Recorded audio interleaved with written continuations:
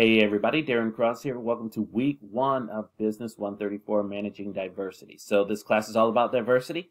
In this week, we are going over chapter 1, which is laying the foundation for diversity. We're really basically trying to understand what diversity is and what diversity is really all about. So we're going to look at it from a couple of different perspectives. So we're going to define diversity. We're going to look at what the dimensions of diversity are. We're going to actually talk about assimilating cultures versus pluralism and what that really means.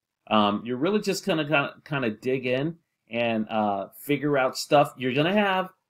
So chapter 1 is gonna cover this week and next week, but we're gonna have some. I'm gonna add some things to it next week so that you can kind of expand on what diversity has what your understanding of diversity has come to be.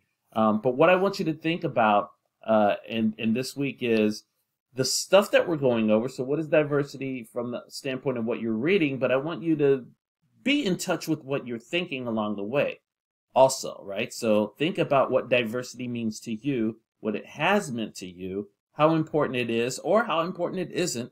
The idea here is that I want you to be thinking about this stuff and thinking critically, because when you're in your discussions, I don't want everybody to just say, yeah, I agree with you, I agree with you, I agree with you. I really want you to dig in, and I want you to think about, do you really kind of disagree with what we're talking about here, or with what your classmate said? Okay? Be respectful. We're going to be respectful, and we are going to communicate in a respectful manner. But the thing is, this class is not going to be fun if you just agree and nod along just to get through the end of the course.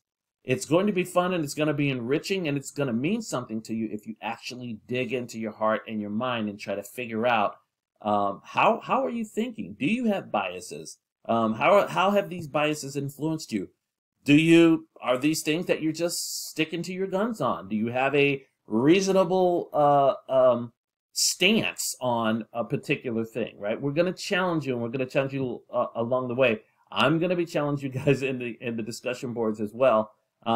But that's really what this first part is. It's about laying the foundation, okay? So dig into chapter 1, and if you have any questions at all, feel free to reach out. Good luck.